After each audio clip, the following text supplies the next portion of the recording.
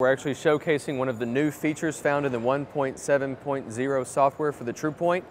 It has to do with the OEM service information and vehicles that are not yet in the Tru-Point database. We understand that you need to maintain your productivity while updating your systems, and the Tru-Point now has a manual mode found on the home page. You may see it grayed out on your system as it updates. We're rolling it out to customers as soon as it's available, and what it does, it actually still provides the same vehicle check as well as the floor level check that we do before every calibration, but now you have the opportunity to use the pointer target found in your kit or manual measurement points to check off the front center axle line, the rear axle center line, or again using that pointer target to identify key points in front of the vehicle to allow you to calibrate those vehicles using the OEM service information that are not yet in our Tru-Point database.